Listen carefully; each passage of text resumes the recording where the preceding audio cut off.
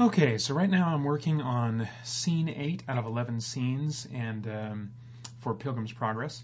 I've just finished deciding on all of the different takes for the lines between myself, playing the role of Christopher Pilgrim, and Paeter, played by John Sipple. That's why these are called Sipple 2. That's from his second recording session, his third, and so on. And this track here is what that looks like when I've picked out all those different takes, sometimes assembling multiple different takes to put one monologue together.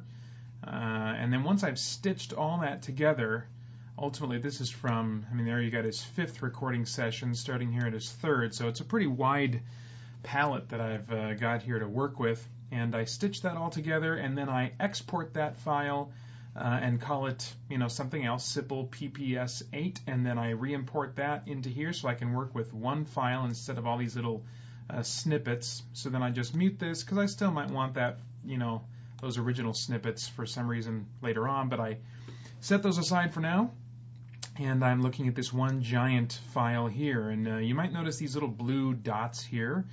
That's for a tool called envelopes, creating envelopes, and I'm still not sure of the exact usage of that word in technical jargon, but if I had known about envelopes when working on Spirit Blade, it would have been a very different sounding project. But creating a gain envelope allows me to even out the sound quite a bit. You'll notice that in the waveform here, we've got spikes in John's lines here, and I want to be able to have even the softer parts of his lines all kind of really stand out, and so he can get the richness in his tone in his lower inflections. Here's just a little sample of what's going on here. This is a dangerous place, Christopher. That monster, where... Be at peace. It is gone now. What are you doing here? A man. So we got those little, what are you doing here? That lower part of his voice, if I don't boost the volume a little bit in relation to the other lines, it might get lost a little bit. But if I boost the volume at just that one spot, then I can maintain that richness. So these blue little nodes here and this blue line here, that's representing the volume on this individual track. So I turn it down when he's spiking and getting a little bit louder, and I turn it back up again when he's getting soft, so that in the end, the volume is pretty even all the way throughout. And the way I kind of do that is I choose like this decibel mark right here, and I kind of aim for all the lines to generally hit around that area. Let's see how close I've gotten on John Sipple's lines here. This is a dangerous place, Christopher. That monster, where... Be at peace. It is gone now. I'm usually content for them to float. 12 is what I'm aiming for here, but I'm usually content for them to kind of float around this area right here with 12 as the center point. If I notice them getting too high and getting into the red and, threatening distortion, or too low and dropping out and getting lost in the other things that I will layer, the other effects and stuff and music that I'll layer in later, then I boost or lower it as I need to. And this can be a pretty time-consuming process. I'll kind of give you an idea. Here's where I'm working at right now. I've just finished this section here, and I'm about to listen to this section, and I'm going to have to lower some of these spikes here and make adjustments. So let's take a listen here. Only way I'll survive. You're not the first to read the Chronicles. Others have taken this journey and, like you, felt the despair of their own exposure. It flows down and trickles off them, given form by the same curse that rests upon you now.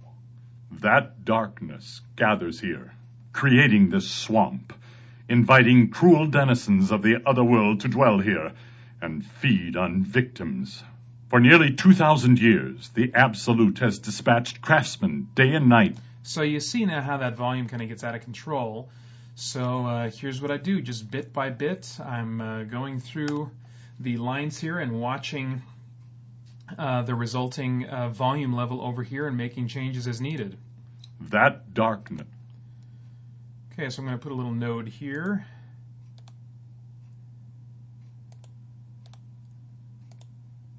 And drop just this teeny little section here a bit. See what happens. You now. That darkness. That's not bad. I lose a little bit. Oops. I lose a little bit of the first part of that line, so I'll bring this over like this. That darkness gathers. Yeah, it's not bad. I'll listen again. Now, that darkness. It starts off a little bit on the soft side.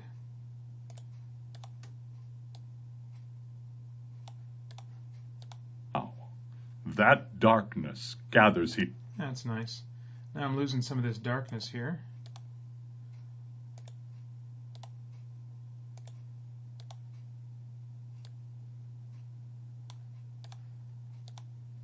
That darkness. That's nice.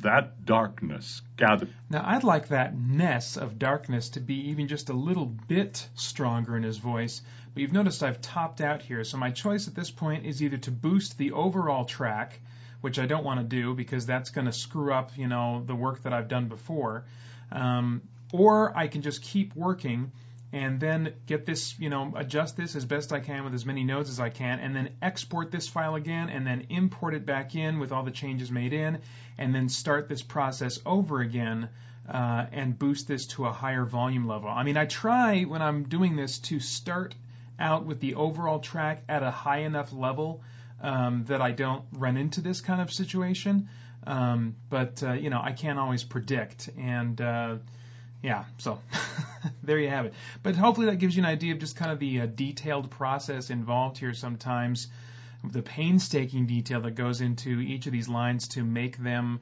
as easy on the ears as they can possibly be.